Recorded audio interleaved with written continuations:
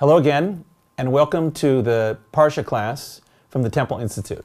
My name is Gedalia Meyer, and again, despite everything that's going on in the world right now, I am quite excited to be here for this class. And I made it here in spite of the general shutdown that's going on in Jerusalem and in Israel, like much of the world. And we live in interesting times. Here in Israel, like a good deal of the world, we're in a sort of general shutdown of everything. Good deal of the stores are closed, restaurants and all kinds of places are closed. There's nobody on the street like there usually is. And everybody has been told to stay in their houses unless absolutely necessary, only for essential things. It's a warning that sounds almost biblical in its severity. But here I am in a studio of sorts to give this class because I consider serious discussion of the Parsha to be pretty essential. So with that as an intro, let's get started. So it happens to be that this week, the Parsha is the relatively rare event of a double Parsha. So these things only come out owing to the nuances of the Jewish calendar and when the holidays, what day of the week the holidays happen to come out on. These two Parshas this week happen to frequently be a double Parsha because they deal with the same subject, that of the construction of the tabernacle in the desert. So for those who are big tabernacle fans, these Parshas are absolute gold, and that's why the Temple Institute makes a big deal out of things like this. Even though there's a lot of copious details and a lot of lists and things like that, but they are exciting for people who are big on the tabernacle. It happens that this week there's a third Parsha, believe it or not, that is read specifically this time of year. And this is called, the Hebrew phrase for this is Parashat HaChodesh, which means the Parsha dealing with the new month, which the very first verse in this section is a relatively short section. The very first verse in this section is a commandment to commemorate the new month, a specific new month, the first month of the Jewish calendar, which is now called, in Hebrew it's called the month of Nisan, which roughly corresponds to April. So why is this month different from all other months in that it has this specific commemoration? It's because this month, the month of Nisan, has the holiday of Pesach or Passover in it. And that's really what this section is all about. It's the section on the Shabbat immediately preceding the new month of Nisan, because in the month of Nisan, the holiday of Passover is coming, and we have to read this section to know what Passover is all about. Now, we are going to explore in this class two specific issues dealing with this section. One is what exactly the word Pesach means, which it's always translated as Passover. We're going to find out what exactly it does mean, and is Passover really the translation of this phrase? And the second is these mysterious and puzzling forces of destruction that come up in a verse or two in the section.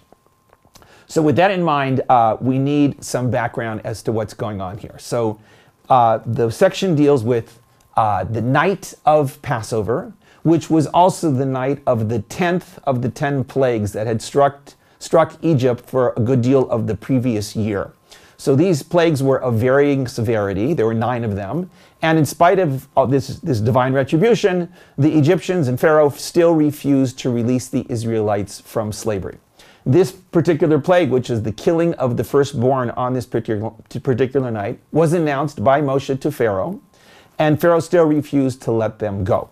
So this was all really part of the divine plan that Pharaoh would refuse, and it was all part of this great moment, the most momentous moment in the history of the Israelites, and the most momentous moment in the Bible, one of the key moments in Judaism, and one of the famous events in the history of the world, the Exodus. This night is the immediate preceding events to the Exodus.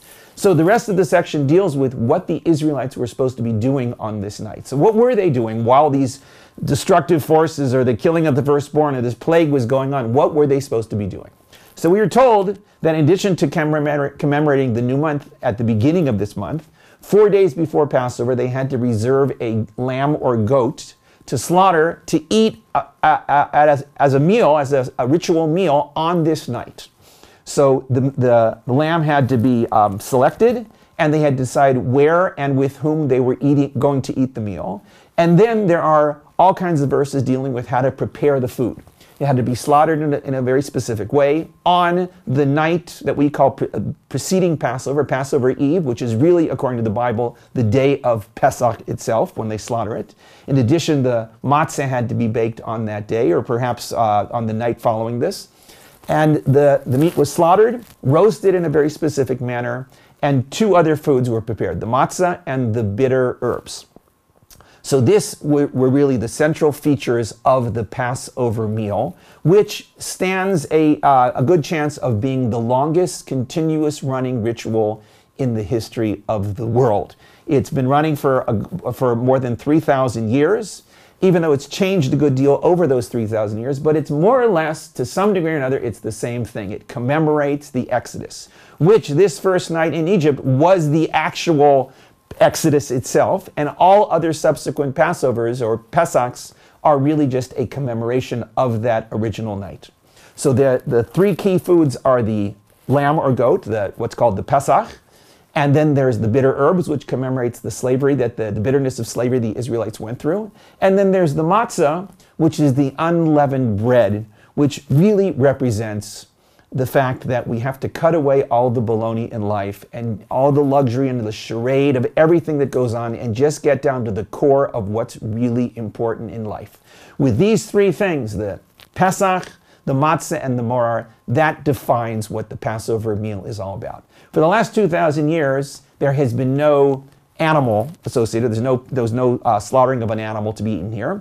And it's just the matzah and the bitter herbs. But the absence of the animal, of the meat that's eaten, is almost as important as its presence was in biblical times. So with that in mind, we have to go on to what else comes up in this section. So there's a series of commandments. They're all told, there's maybe a dozen or so commandments in this little section. So there's a series of commandments dealing with where the Israelites have to be and what they have to do in that location.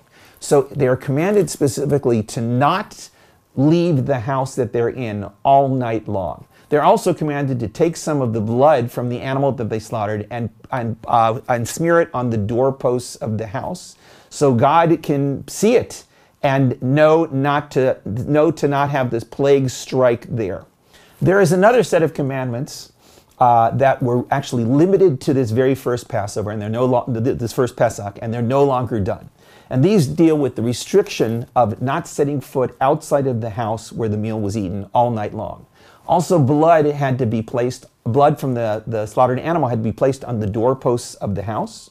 And the third thing was everybody had to be ready to leave at a moment's notice. This was, after all, the Exodus, and it had to be eaten in a state of preparedness. The Exodus, everybody had to be ready for it. So the reason for the commandment of not leaving the house is stated explicitly in the Torah.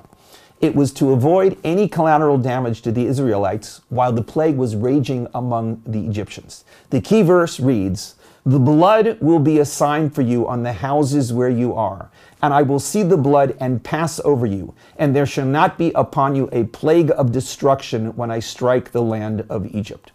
There are two words in that verse that are of questionable translation. The first is a variation of the word Pesach, which is always translated as Passover, and it's actually a future tense use of that word, which means was always translated as I will pass over. But there's a problem with this translation. The problem is that in the immediate preceding verse, there's a completely different word that also means Passover. And it's a much more common word for Passover. So why is there a completely different word for the same meaning for Passover in the very next sentence? This is a problem with the standard, virtually universal translation of Pesach as Passover. So many people, most people who interpret these sort of things, have no problem with this. They say, okay, there's two words that mean the same thing. It's not so terrible. It happens all the time in the Bible. So this is just one more time. But for those who are not satisfied with this explanation, it happens there are two alternatives. One is something that has a great rabbinic authority behind it, including the original rabbinic translation of the Torah. And believe it or not, they translate this word Pesach, or this variation of the word Pesach, as pity. In other words, God is saying not that I will pass over you, but that I will pity you, and there shall not be a plague of destruction upon you. While this is a surprising translation, again, it has a great deal of authority backing it up. It happens that there's a third possible explanation or translation of this word, which is very rare, and most Jews are not aware that this explanation even exists. But owing to actual Hebrew grammar, it's probably the most likely translation. And this is a word which is very surprising and hard to imagine. It's the word for limp or stumble or something like that. And it refers to an identical word. It's an identical spelling later on in the Torah, which refers to a lame person. So what could this possibly mean? What does limp or stumble or lame have to do with Passover? I will be lame? So it turns out that this is actually how some people interpret this phrase. I will be like sort of lame or weak. I will display weakness, not my normal divine power, and spare you from this plague. Spare you from the divine wrath associated with this, the forces of destruction that are going on. So with that, we can come to the second questionable phrase in that verse. And that deals with this plague of destruction that would not strike the Israelites as long as they remained indoors. So what is this plague of destruction? So the standard explanation, which almost everybody agrees with, is it's simply destruction, the plague of the firstborn that was going on outside. And there was no weird forces going on. It was simply God out there, no help from angels of destruction or any other forces of destruction. It's simply the plague that was going on would not strike them. Okay, that's fine, but the actual word in Hebrew does not really support this interpretation. The word is hamashchit or lamashchit, which means the destroyer. It doesn't really mean destruction, it means the destroyer. So what could this destroyer possibly be? So, some of the commentaries back there actually explain this as angels of destruction. Now, what were these angels of destruction? Were they under the guidance of God, or were they sort of freelancers that were independent of God? So Judaism is extremely reluctant to have any other forces out there that are totally independent of God. But nevertheless, they want to see this mashchit thing, this destroyer, as somehow something different from God. So if it's not independent of God, then what exactly is it? So the truth is, it's not really clear, and Jewish authorities, rabbinic views, are actually divided on this very issue. The classic explanation, again, is it's simply the destruction that was going on out there. This is supported in the Haggadah story that's told on Pesach night in Jewish homes all around the world and has been for the past couple thousand years. Okay, no problem with that. But if you go with the other explanation that it's some sort of destroyer force that's out there, what could this possibly be? So, to explain this as perhaps something other than simply angels of destruction, it happens to be that for better or for worse, human beings are very familiar with catastrophes and disasters and destruction. And we all know that this is something we can never really escape from. It's probably going to be with us forever. We know that catastrophe happens. It's an earthquake, it's a war, it's a famine, it's a plague, whatever it might be. It's bad, it's catastrophic, people die, and that's the way things are. But there's something else that happens in the course of these catastrophes that sometimes is even more destructive. And this perhaps is this destroyer force. That is the chaos and the panic and the confusion and the collateral damage that happens as a result of these disasters and catastrophes. The Israelites were told that they would be spared that. Either God would pass over them and not subject them to it, or God would pity them and not subject them to him, or God would be weak and not subject them to it. But in any case, the chaos, the panic, the confusion somehow would miss them, and that sense that all hell is breaking loose when one of these disaster strikes would not hit them.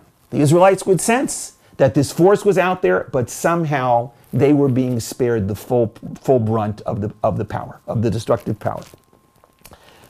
It happens to be that much of the world today faces such a force of destruction literally at this very moment. And perhaps it's helpful to reflect on the message of this particular section here.